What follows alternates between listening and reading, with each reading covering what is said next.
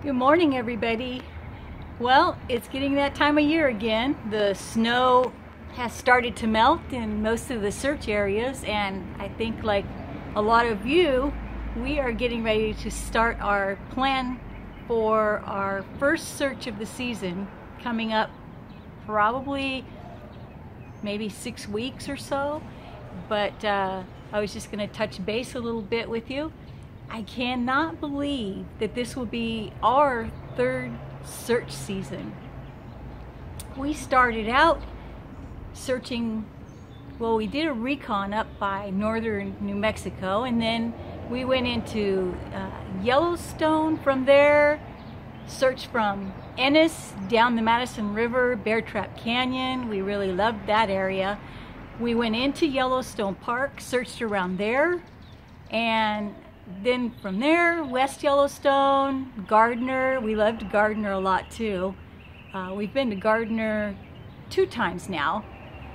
Then we went in through, back through Yellowstone and up through Hebgen Lake and Earthquake Lake, and that was a lot of fun to see where Skippy landed his plane on the lake there. We went to, from there, we went into northern New Mexico, Colorado, and searched up there. Loved that area. And then we went the next time up through the top of Montana, Lewis and Clark Museum, drove Lewis and Clark through Lewis and Clark National Highway, and I had thought about Pompey's Pillar being maybe the Blaze, but I don't think that anymore.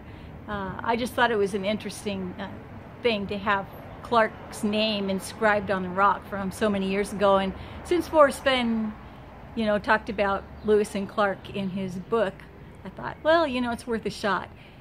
Then from there, we went down back into Gardner again.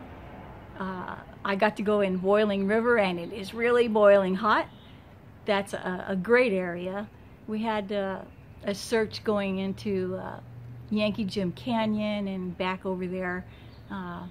It didn't pan out for us, but who knows, maybe somewhere down the line we'll go back over there again.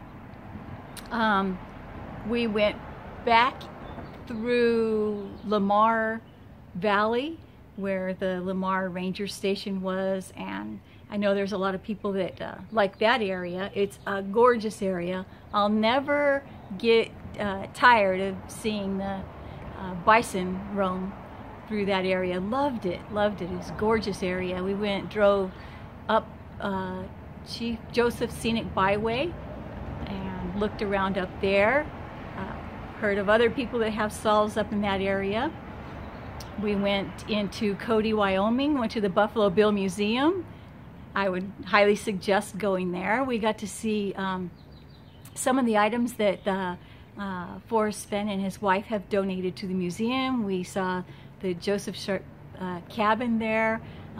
Great time. We'll probably go back there again. Drove through Thermopolis on the way out, and Wind River Canyon. Did not get to see Kerwin this time. Maybe next time we'll get to see Kerwin. There is some solves up in that area that I want to check out. Went through Landers, where Forrest Fenn had flown in and out of there when he was still flying his plane. Went and stopped at the Sinks at Poposia, and that was a very interesting area there. And then went on out through Utah and back home to California. Went into Colorado again, and up in that area, came back through New Mexico. We also had done a trip through Taos and looked at the museums up there, and Nikolai Feshin Museum, and